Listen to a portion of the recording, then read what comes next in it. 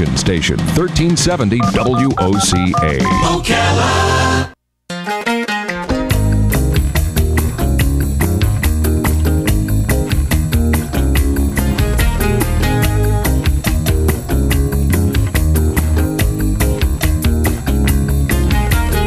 All right, 6 minutes after 11 o'clock. Thank you for tuning in this beautiful Thursday morning. Robin, I'm going to tell you about one of my, I don't know if this is a male fantasy or I don't know if I'm confessing something here or expressing a little bit of fear. I don't know what I'm going to do here, but I had a dream. Let me just tell you this dream. I think it is kind of a fantasy that's trying to work its way.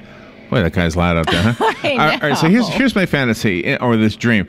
In my dream, I'm in a World War II airplane. Yes. World War II airplane. And it is being piloted by a beautiful woman. Absolutely stunning. And I'm sitting there wondering, I wonder why I'm here. I look over at her and she's singing. I mean, she's beautiful singing. She sings as beautiful as she looks. And she is like I don't know much about opera, but I think she said she was a lyric mezzo-soprano. Yes. I'm embarrassing her right now because she's in the room.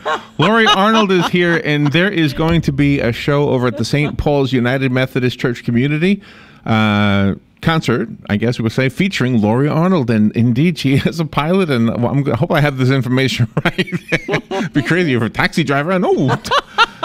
John Leschak has been with us before. He's also a minister of music. His name is synonymous with music in our community. Has been a teacher, an instructor, I guess a professor, you would say, of music for so many kids. Every year when we hosted the broadcast of the Christmas parade, Robin would get all excited when she could see John Leschak in the parade, and he was always there. That's right, from Lake Weir. The minister of music at St. Paul's United Methodist Church, and Reverend Robert Roseberry is here, also the pastor of St. Paul's United Methodist Church. So John Leschak, Reverend Robert Roseberry, and Laurie Arnold, good to see all three of you. Good to be here.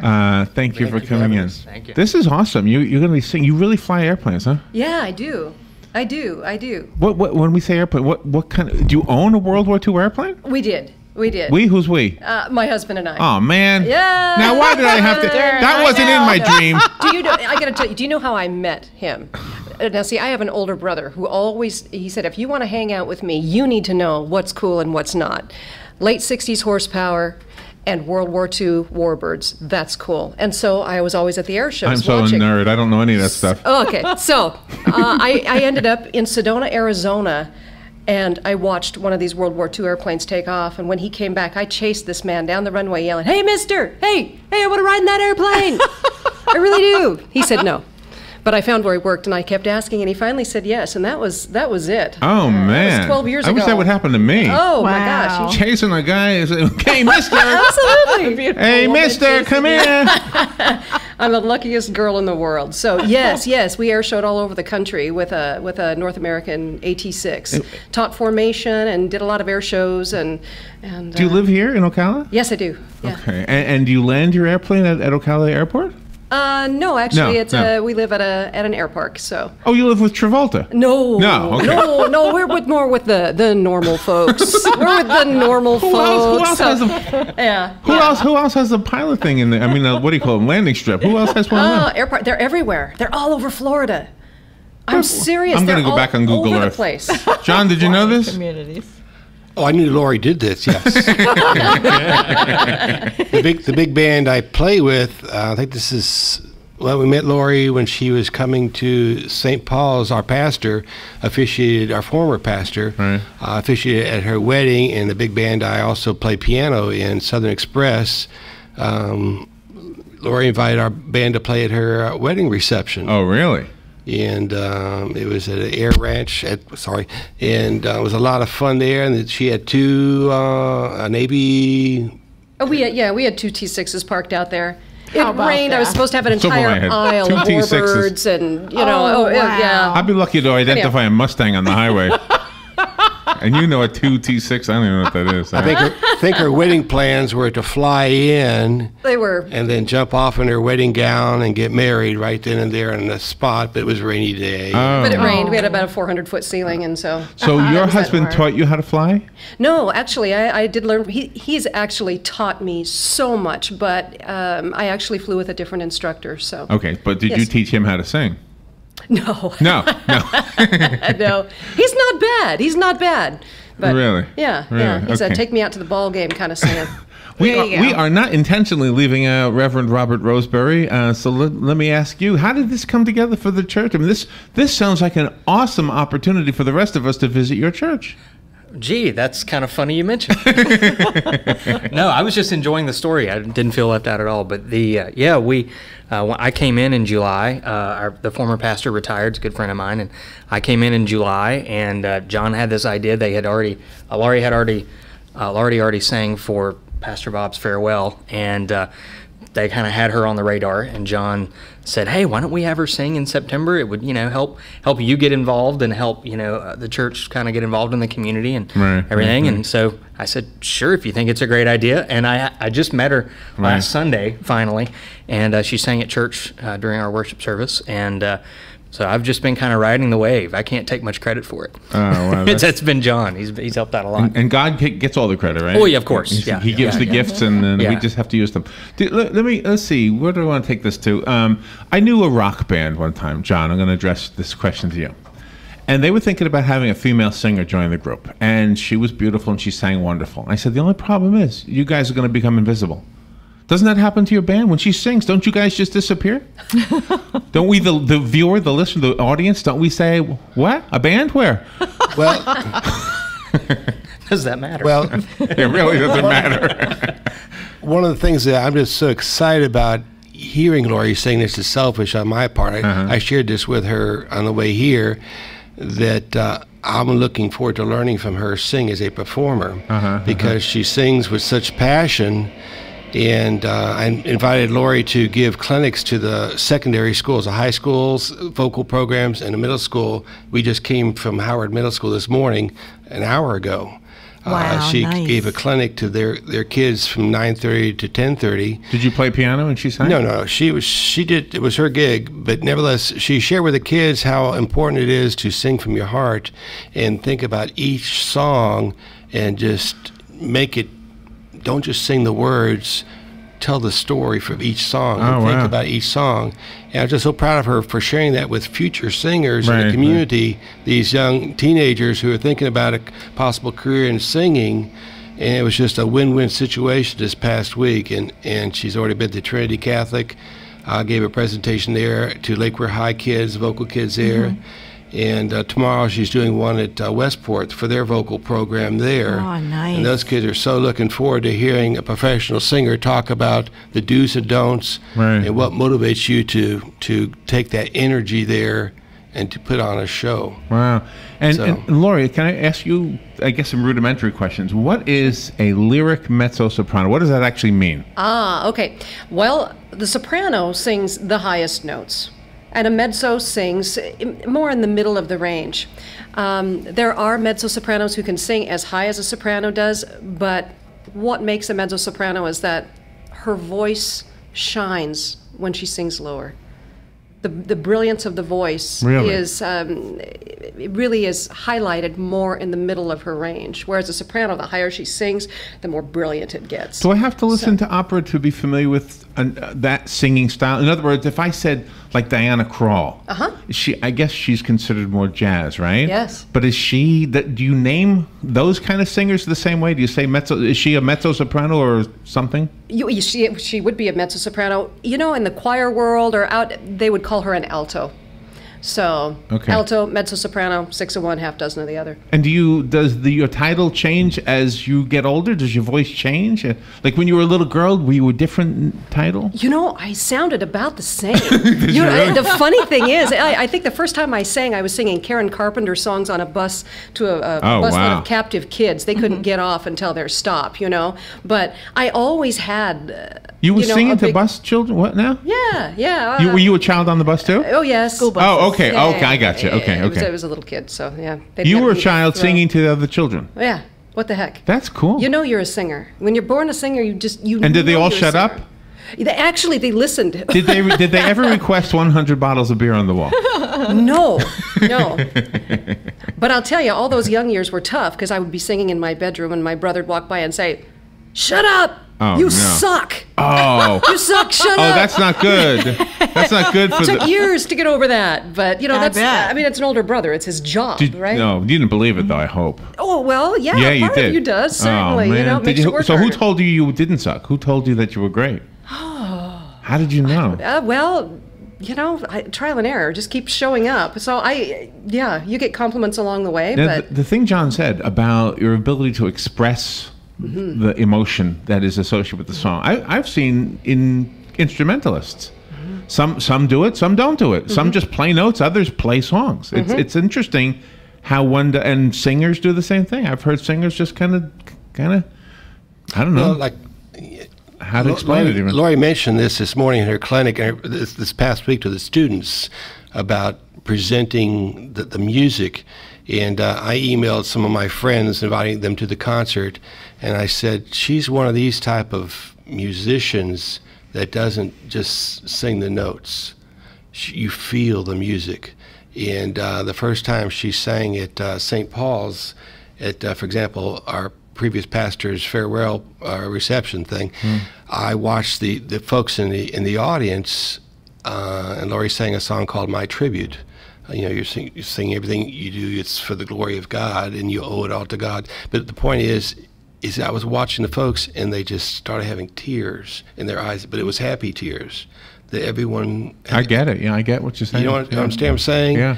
And that's the big ticket there, because I've had a real fine compliment shared with me from an attorney. He said, John, when you play the organ or the piano, I don't hear the notes or the hymn. I feel it. Yeah, man. That's true. And that All was these just years, such it's true. I felt so humbled by that compliment. And Lori, when she sings, I just feel that. And that is probably always true. I mean, with anybody, even those that rise to the top that we often make fun of, there's a reason they rose to the top. Usually, I mean, sometimes maybe there's some exceptions. Yeah. But. You must be. Are you nervous? Because I know you play for quote unquote ordinary folks, but then you've also played for the Pope. Do you feel the same anxiety for ordinary folks as you did for him? Oh wow. The stage fright never really goes away. I wish I could say that it did, but as a singer, you're bearing your soul to people. You're the only one with the voice that you have. No one else in the world has exactly the same timbre. No one else has the same experiences that you emote with. And when you sing, when it's really good, you're giving from your heart.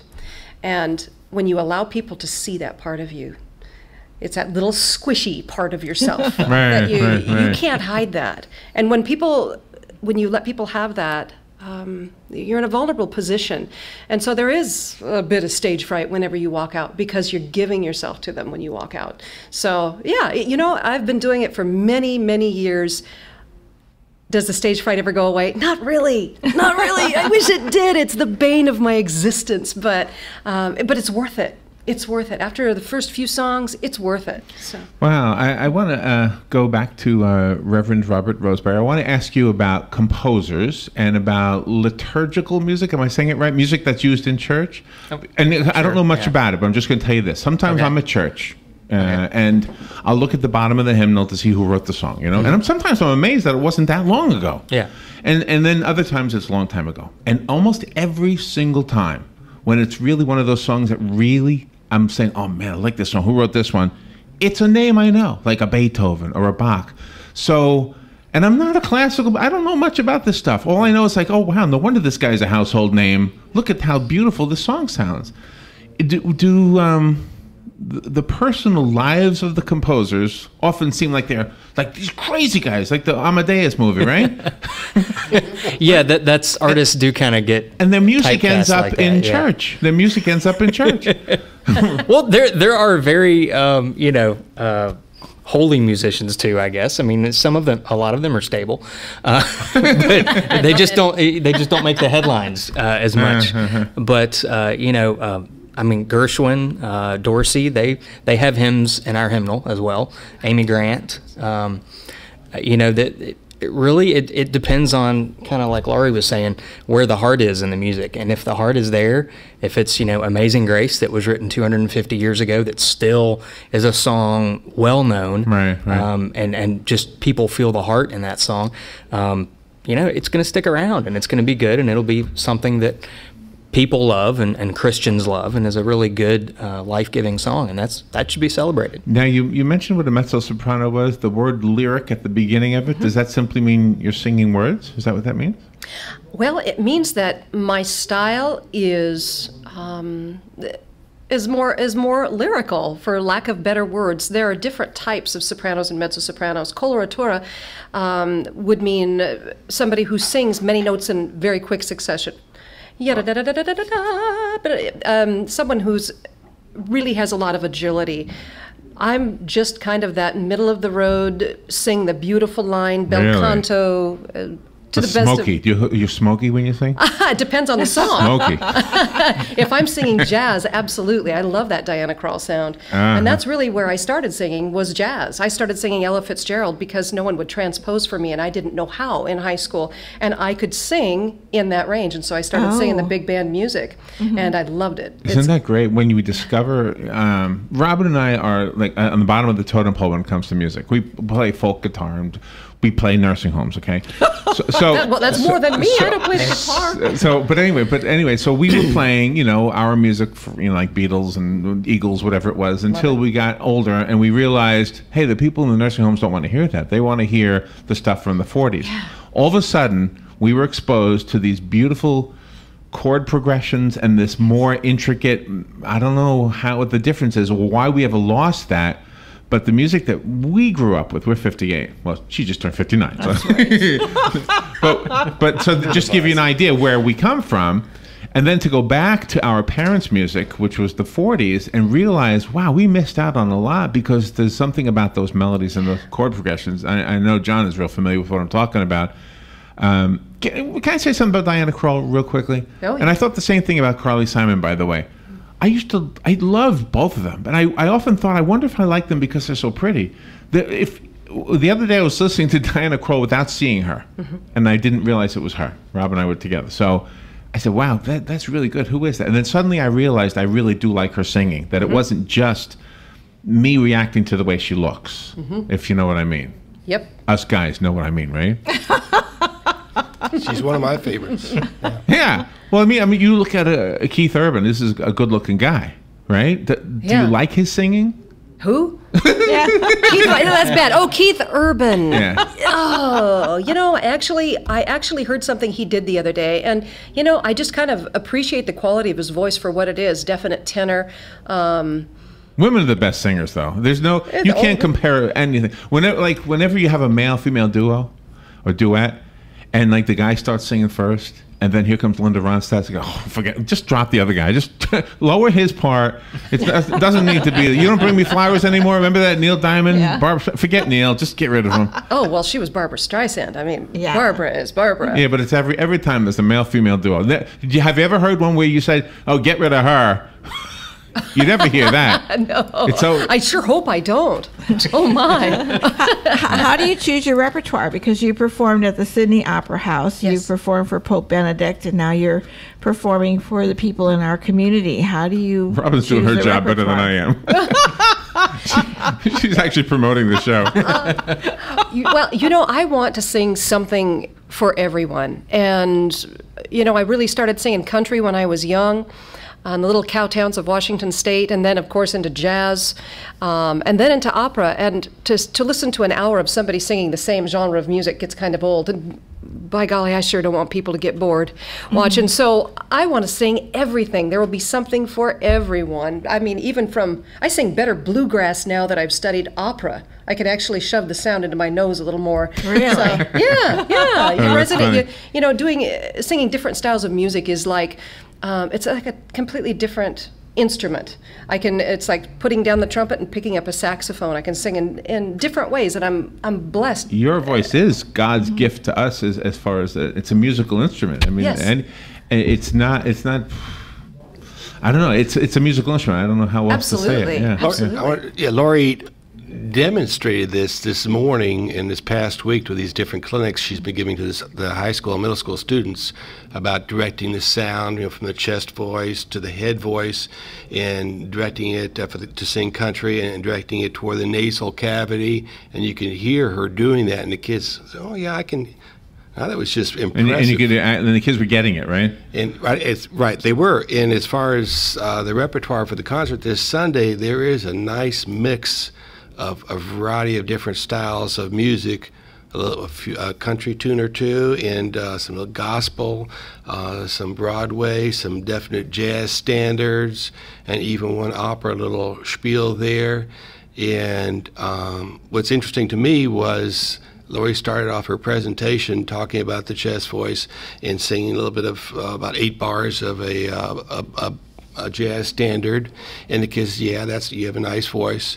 And then she talked about how opera back then they didn't have TV. The operas were their TV. This was their way of relating to what life is really like. You have all these romances and cheating and whatever, and some bad people and some good people and the heroines and all that sort of stuff. And it was the opera. That's the way they told their story. But anyway, Lori demonstrated changing her chest voice to a head voice, and then she opened up with this little spiel from Carmen, and the kids went, "Wow, that was cool." Oh, I wish I could have been there. It is neat. It is neat to sing. Were you a cappella when you did that? No, I just brought a CD, but it is really neat. When I was in school, nobody ever came in and sang opera. I thought opera, that was just, a very large woman wearing horns. And uptight people listened to it, right? I had no idea. I'm a very large man wearing horns. You should be here. It's fabulous. You do it very well, though. Yes. But when you hear somebody actually use the cavities, the nasal cavities, the throat, the bones in the mask of their face to amplify sound, it's a totally different sound. And I was, going into the schools, I was a little afraid. I would open up into this big resonance, which uses less breath and less effort, and they would just, they'd curl up in a ball and want to leave. And actually, it was the opposite. You use that big expanded sound, and I sing about 3 notes, and their eyes bug out. Like, how did you do that? Because all of a sudden you have this big expanded sound, and it was really neat because I was never exposed to it live, right in front of you. I just wrote opera off completely. I thought, man, I that's gotta not hear for me. That now? It's like right now. I don't know how that mic could handle it. It's kind of loud. I'm dying too to hear it, but I don't want to do that to you but I'm dying to hear it too. Yeah. Well, come 3:00 on Sunday.